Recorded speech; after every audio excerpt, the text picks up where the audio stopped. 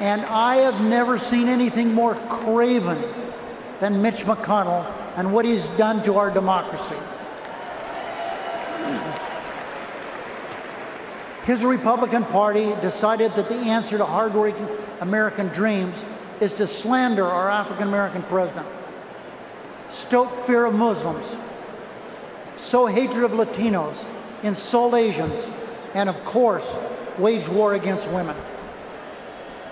In other words, the only thing Republicans like Mitch McConnell have accomplished is setting the stage for a hateful con man, Donald Trump. When Trump decided to run for president, he probably said to himself, I'm an egomaniac. I don't believe in science. I think women are inferior. Where would I feel at home? We know where that is.